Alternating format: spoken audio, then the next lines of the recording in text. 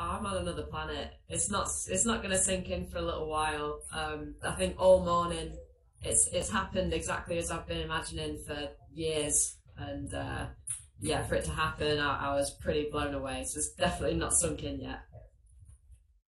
Oh, it was massive. The whole team's just super proud of Charlotte, and she's obviously put in all this work. And to actually deliver on what she said she was going to do is huge. And to put a 97.5 run down, I think it's the biggest run a woman's ever done. So she's changing the game. We're just so proud of her. Well, I think I was more nervous in the second run. I think my heart was pounding out my chest then, and you're kind of thinking about a lot.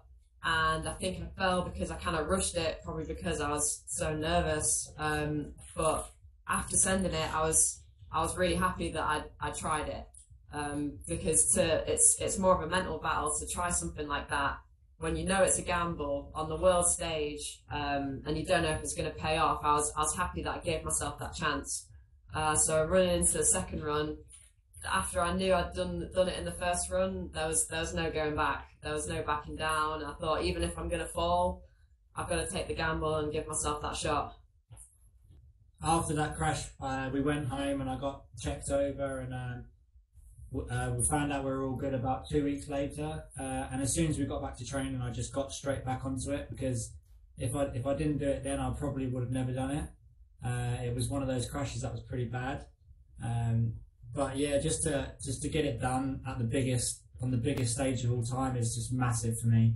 And yeah, I'm just super thankful to be here, and what an achievement.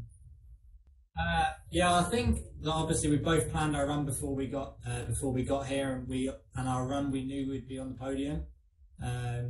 But for me, it didn't really matter where on the podium I was. This feels like a goal for me. Yeah, I mean, there's definitely been a stigma around extreme sports for many years. I think the stigma is probably that you're a school dropout and you get up to things that you shouldn't be.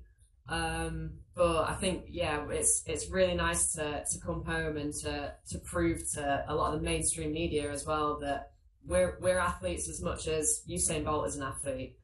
We train just as hard, we sacrifice just as much, and we've seen the results and we've reaped the rewards today.